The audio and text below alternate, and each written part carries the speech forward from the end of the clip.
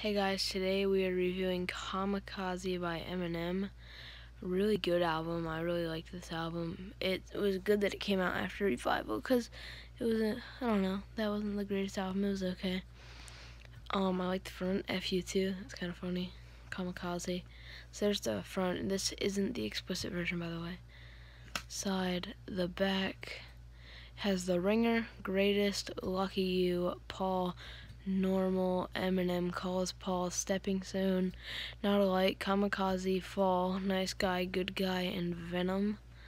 What's really cool is when you open this like that, you can go like this and it makes a whole plane, which is actually really cool, in my opinion anyway.